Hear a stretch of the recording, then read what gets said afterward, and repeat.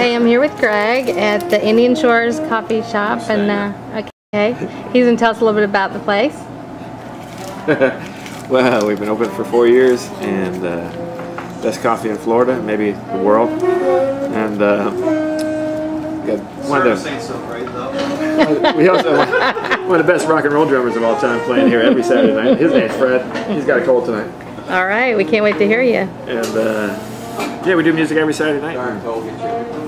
It's like an open mic, right? Yeah. Awesome.